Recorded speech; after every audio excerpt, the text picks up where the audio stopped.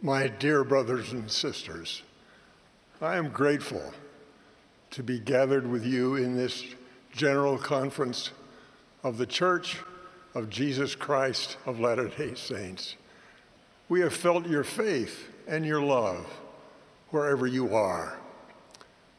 We have been edified by the inspired teaching, the powerful testimonies, and the magnificent music.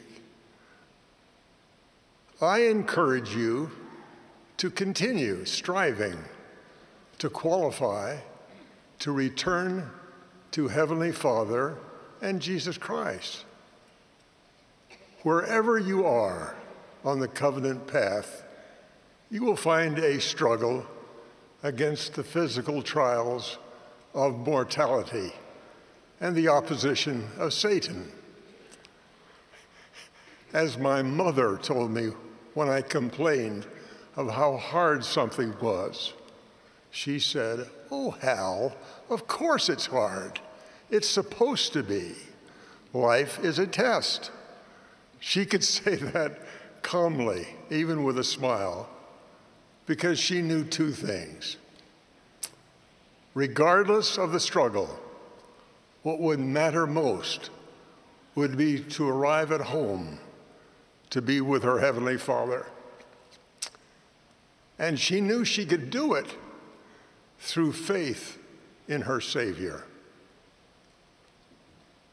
She felt that he was close to her. In the days she knew she was about to die, she talked with me about the Savior as she lay in her bedroom. There was a door to another room near her bed.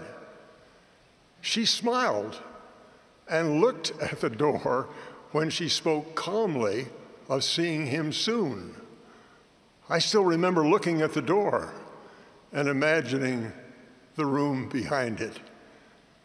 She is now in the spirit world, and she was able to keep her eyes on the prize she wanted, despite years of physical and personal trial. The legacy of encouragement she left for us is best described in Moroni 7, where Mormon encourages his son, Moroni, and his people.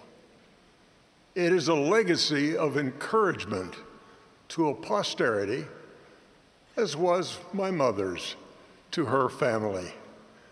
Mormon passed that legacy of encouragement to all who have determination to qualify through all their mortal tests for eternal life. Mormon begins in the first verses of Moroni 7 with a testimony of Jesus Christ, of angels, and of the Spirit of Christ, which allows us to know good from evil and so be able to choose the right. He puts Jesus Christ first, as do all who succeed in giving encouragement to those struggling upward on the path to their heavenly home. Open quote, "For no man can be saved, according to the words of Christ, save they shall have faith in his name. Wherefore, if these things have ceased, then awful is the state of man, for they as though there had been no redemption made. But behold, my beloved brethren, I judge better things of you, for I judge that ye have faith in Christ, because of your meekness. For if ye have not faith in him, then ye are not fit to be numbered among the people of his church." Close quote. Mormon saw meekness as evidence of the strength of their faith. He saw that they felt dependent on the Savior. He encouraged them by noting that faith. Mormon continued giving them encouragement by helping them see that their faith and meekness would build their assurance and their confidence of success in their struggle. Open quote. And again, my beloved brethren, I would speak unto you concerning hope.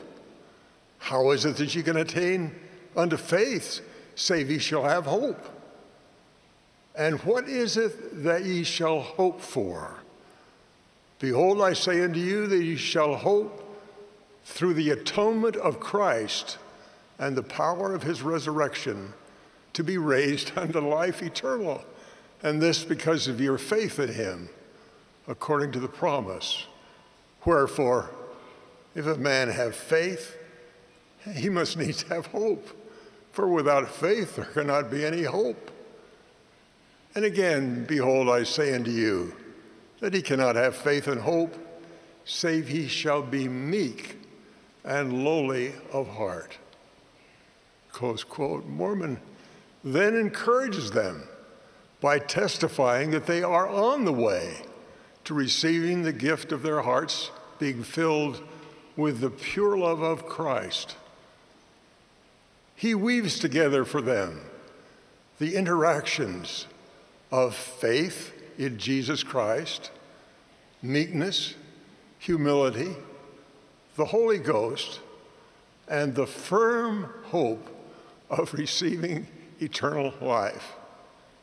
He encourages them this way, open quote, for none is acceptable before God, save the meek and lowly in heart.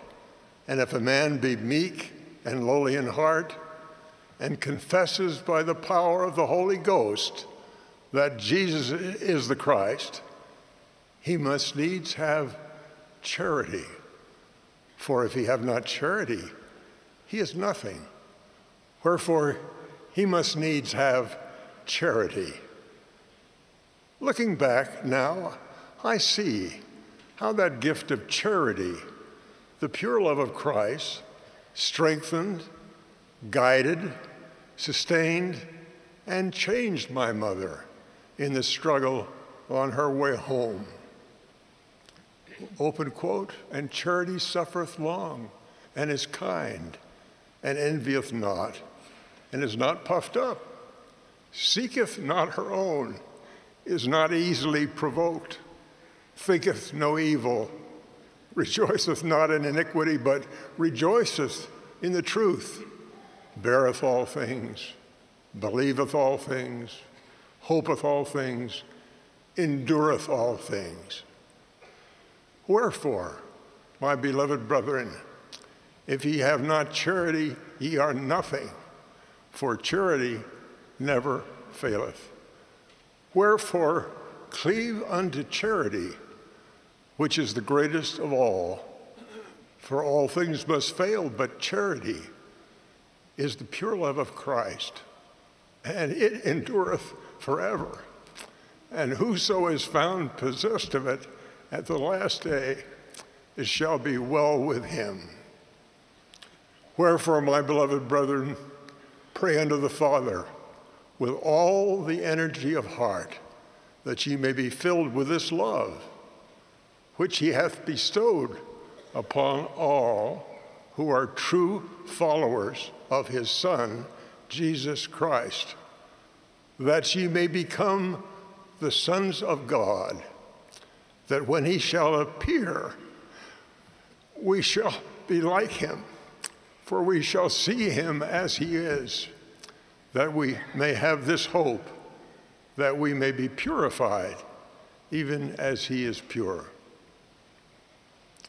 I am grateful for the encouragement of Mormon's example and teaching. I have been blessed as well by my mother's legacy. Prophets from Adam to the present day, through teaching and by example, have strengthened me. Out of deference to those I knew personally and their families, I've chosen not to seek to verify the details of their struggles or to speak of their great gifts publicly. Yet what I have seen has encouraged me and changed me for the better. At the risk of invading her privacy, I will add a brief report of the encouragement of my wife. I do so carefully. She is a private person who neither seeks nor appreciates praise. In fact, whenever she cannot speak now, but when she's nearby and I'm praising her to somebody who's there, she always goes like this to suggest, enough. We have been married for 60 years. It is because of that experience that I now understand the meaning of these scriptural words: faith, hope, meekness, enduring, seeking not our own, rejoicing in the truth, not thinking evil, and above all, charity. On the basis of that experience, I can bear testimony that apparently ordinary human beings can take all of those wonderful ideals into their daily lives as they rise through the buffetings of life. Millions of you listening know such people. Many of you are such people. All of us need such encouraging examples and loving friends. When you sit with someone as their ministering sister or brother, you represent the Lord. Think of what he would do or say. He would invite them to come unto him. He would encourage them. He would notice and praise the beginning of the changes they will need to make. And he would be the perfect example for them to emulate. No one can completely do that yet, but by listening to this conference, you can know you are on the way. The Savior knows your struggles in detail.